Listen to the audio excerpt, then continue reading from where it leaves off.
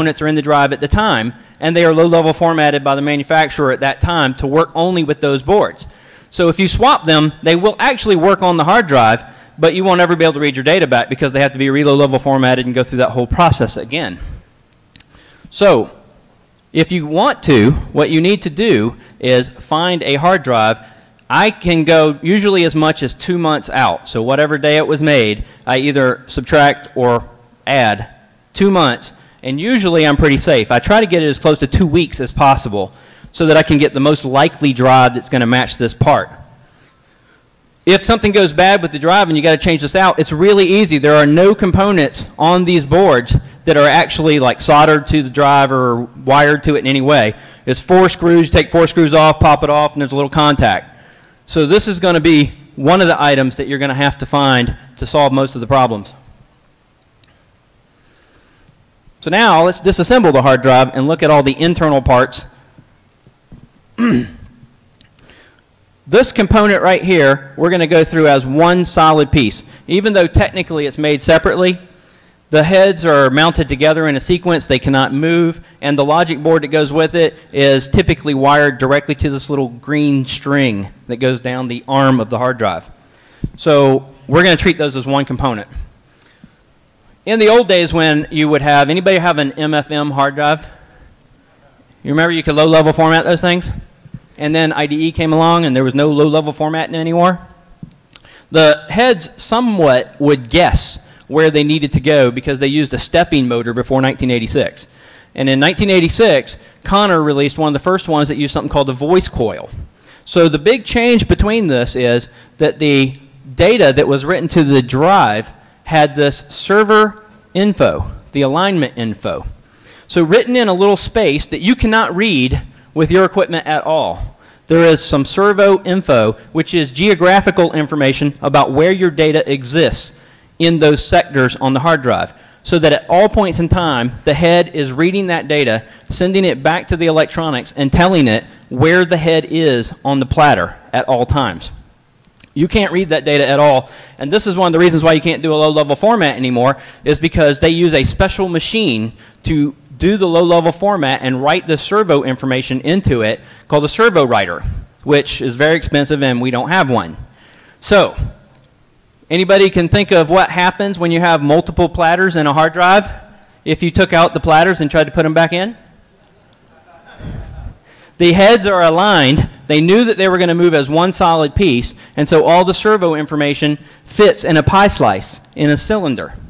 So if you move that even a micro-inch, it is not going to be able to read that data because the geographic information will no longer be there and it will no longer be correct. So that's the other question I get all the time is, well, if my hard drive is dead and these heads are such a pain to replace, why can't I just pop out these platters and move them over to another drive? Well, here's the key on the top of the drive that I showed earlier. There's one screw. Sometimes there's a couple of screws. If there's more than one platter, they spin freely. There is nothing in between them except the little locking ring, and once you unscrew it, the two platters will spin independently, and you will never be able to get them to align again at all, period. So the hint here is we're not going to be moving platters from one drive to another if there's more than one. So let's go into the head a little bit. Most of the technology that we use is actually extremely old. Almost everything that we do was invented by IBM, and most of it happened before 1950, 1956. The first hard drive that came out was released by IBM in 1956, and they used a magnetic oxide, an iron oxide. Anybody know the other name for iron oxide? Rust. And it's very soft on their platters. And in 1956, the heads actually touched the platter. They had a lot of wear on those platters, and in order to get 5 megs, you would have to have 50 24-inch platters in order to get 5 megs. So you've got heads scratching these platters all day long. So they had to come up with another method to make these things work. Originally, there was a slider at the end on the tip of this head. There still is a slider, but they call it a Pico Slider now because its original function was to kind of work like a railroad with 2 rails on each side and the head reading the data in the middle so that the head could be suspended enough that it could read that data. Today, since it floats, we don't have to worry about that, so it needs to be small enough just to mount the information, the pieces on it, so that it will be light enough to float in the air. But they discovered, because of that wear, that they needed to do this, and an engineer figured this out and released a hard drive in 1963 that the heads actually floated, and that's called the fly height.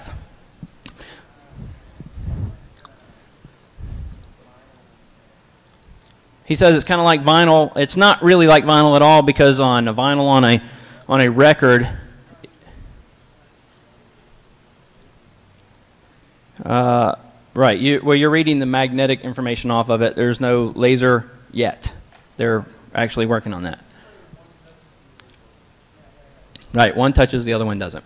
So the arm of the hard drive is actually manufactured in such a way that wind resistance is what helps it float. That's why it looks a lot like the wing of an airplane. Everything on that arm is optimized for speed to try to keep that thing floating in the air, where all the holes are cut and everything. And that includes the triangle piece down here that was cut that way so that it would have strong rigidity but still be light and able to be lifted off.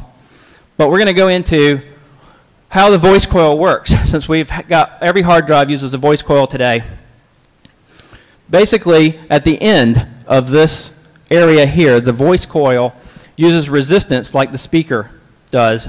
When you supply energy to the voice coil, it causes it to move back and forth in very small areas. So that's why they needed the servo information, so that they could try to track where the head was, because with a stepping motor it would move in certain increments, but with a voice coil it doesn't move in those increments at all. So they supply small amounts of energy so that it can move in small increments and then find out where the head is so it can go and read the data. Now, today almost all of the platters are made with aluminum or glass. Now, there's some advantages to using glass. One of the things with glass is that it's smoother than aluminum. It doesn't expand as much when it's heated, and they can do a number of different things with it to make it spin faster, because the same amount of glass that would weigh the same amount as aluminum is more rigid, so they can make the platters thinner. If they can make them thinner, they weigh less, and they can spin faster. So over the years, it has increased the speed of the ability for us to read data from this hard drive. The airflow that causes the head to float in the air, that is one of the big things that may possibly change shortly. The head of the hard drive right now flies at 2/1,000,000ths of an inch off of the top of that platter. And just to give you some idea, hair, your thin hair, is 2,000ths the size of that. It is 2,000 times the size of where this is over the platter. Now, Seagate just came out with some different ideas about trying to move the head of this platter closer so that they can read more information off of it to affect density, so we can get more data off of it. This is where this comes into play. Right now, currently, all of the hard drives that we use, with the exception of 2 or 3 that have come out in the last year, and one of those is that 750 gig Seagate hard drive, does not use this particular method of recording, but for 50 years we've used longitudinal recording, where there's a north and south pole, and the data that's written to the hard drive is written in one direction, and the other direction is basically ignored. So anytime that the head picks up traffic going over that, it will detect that as 1 bit, and it will read